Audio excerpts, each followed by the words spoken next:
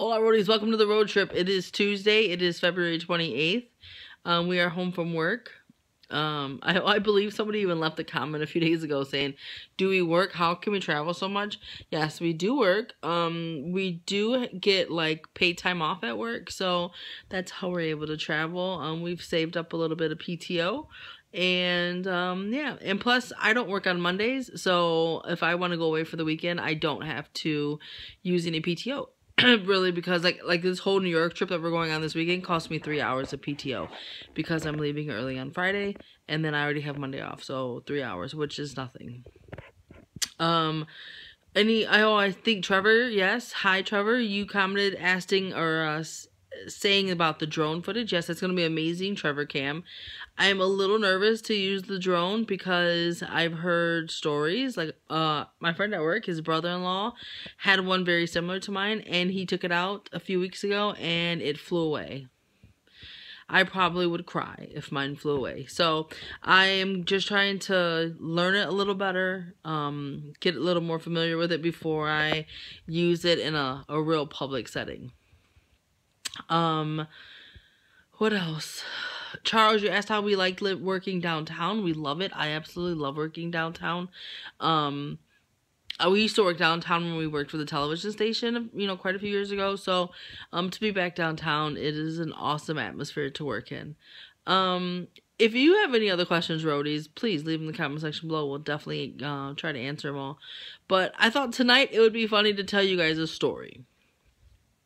That's why Lisa's not here, because I told her, I said, no, I'm just going to tell the roadies a story because I find it humorous, and you probably will too, but that's to be determined. Okay, so this story involves a boy. We will call him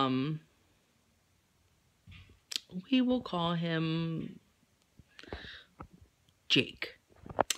Well, I used to work at a grocery store, and he started working there after me, and I just thought he was like really good looking, and I wanted to like just, talk to him. So we were on break together one day, and I asked him, or we got talking about, things like we like do or whatever for fun. And he said he goes to Bible study on Wednesday, and he really spends a lot of his time there. So I said, oh, okay, well, listen, I grew up Catholic, but it wasn't like go to Bible study, go to church every Sunday. It was just, it's just how it was.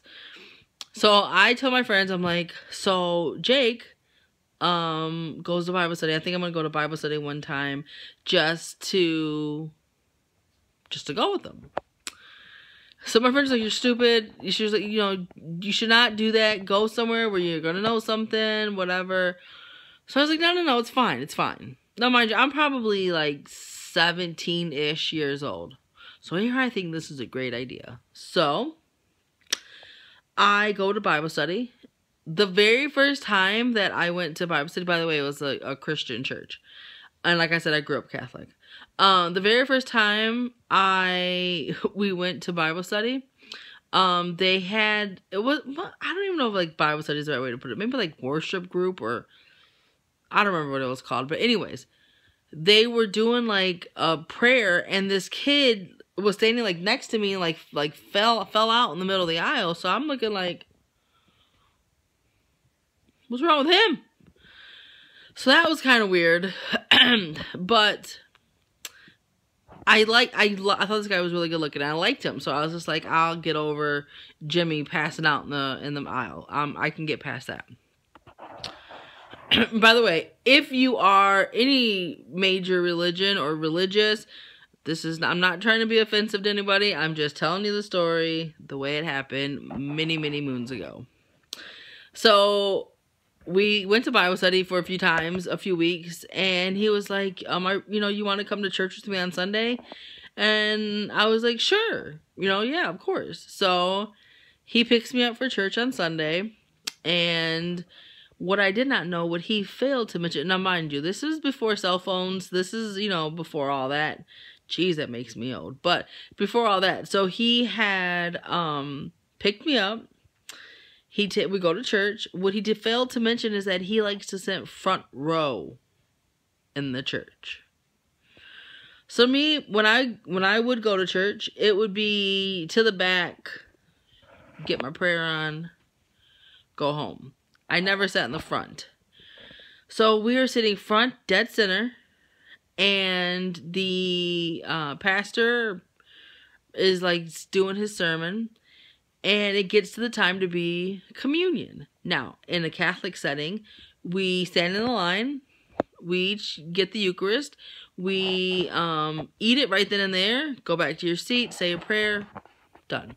Well, in this church, we were like standing in a row, and they give you this little like cracker in kind of like a medicine cup, like if you're in the hospital, like the little medicine cups, the little clear ones. So we each get like a little cracker, one of those. So being only known about from the Catholics, I just assumed you ate the cookie or cracker and kept on going. So I get my cup, I eat my cookie. Now I'm starting to look around, or my cracker, and I'm starting to look around. I'm thinking like, everybody still has their cracker. Why is it nobody eating their cracker? So I'm like waiting and I'm looking around. And mind you, this is a clear container. So now I'm like starting to freak out. Like, oh my God, I don't think I'm supposed to eat that yet.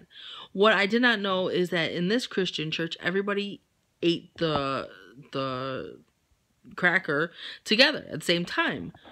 I had no idea. We never did that in the Catholic Church. We added, you took your one, said amen, kept on going, got back to your seat. I had no idea. So now in the front of the thing, and I'm the new person, and I'm thinking like, oh my God, I have now this empty container that I'm holding in my gripping in my hand, and he's looking over, not realizing that I have already ate this. So it comes time, they say a prayer, and it's time to eat this little cracker, right? So I did what any normal person would do, roadies. I faked like I picked up this cracker, put it in my mouth, and fake chewed. Yes, I did. I fake chewed it. Roadies, I could not let them know. I couldn't let them know that I already ate it. I'm trying to make a good impression. That would have made me look like I didn't know what the hell I was doing. But needless to say, we only went out like once or twice after that.